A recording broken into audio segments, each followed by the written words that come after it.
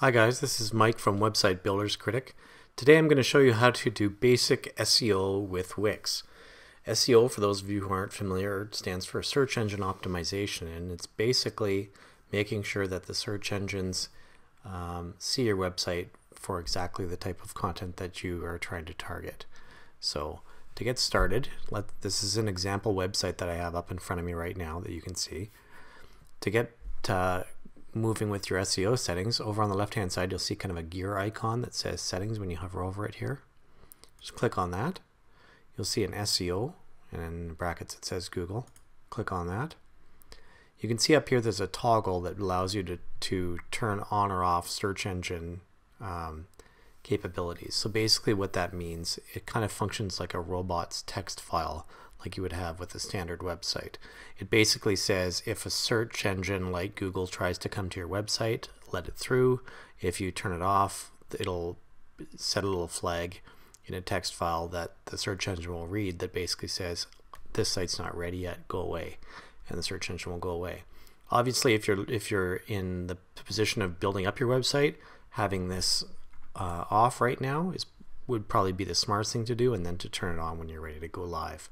So once you've turned it on, first thing you're going to do is make sure you have an accurate site title. You're going to want to put in something that kind of gets across the point of your website. So in this instance, it's a marketing company called Digital, I can't remember what it's called exactly, Digital Brands or something like that. So what you would do is you would put the title of your company for like this, marketing company, name, dash, and my personal opinion would be to put in a couple of key things in here. So digital marketing for everyone, assuming that digital marketing is the keyword that you're targeting. And then under site description, you're going to want to place something usually around 250 characters or less that describes your website and the basic functionalities. The purpose of this is to try to draw people in when they see your website in the search results. So you could put marketing company name is the leader in digital marketing for everyone. We specialize in A/B testing, marketing automation, and email capture, lead generation. And basically what you're getting here is you're using all the different keywords somebody would potentially search for in hopes that they would catch their attention and they would see the basic services you offer quickly. Keywords, a lot of these website builders have the meta keyword option here. They're typically not used at all by search engines anymore, but for some of the older search engines, there's a very slim chance that they might want to use it.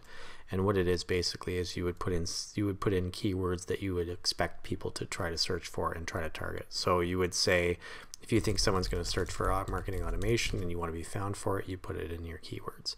If you want someone typing digital marketing to potentially find you, you put it in there. Obviously, it's completely dependent on how much competition there is and so on. I usually recommend leaving that field blank and focusing on your site title and your site description. Once you have those two entered, there's an advanced SEO settings as well, and what that lets you add are meta tags. Now, we're not going to get into that too much, but if you're familiar with Google Webmaster Tools or Pinterest, or you use any of those types of things, you get the code from it and you place it in this box and hit apply.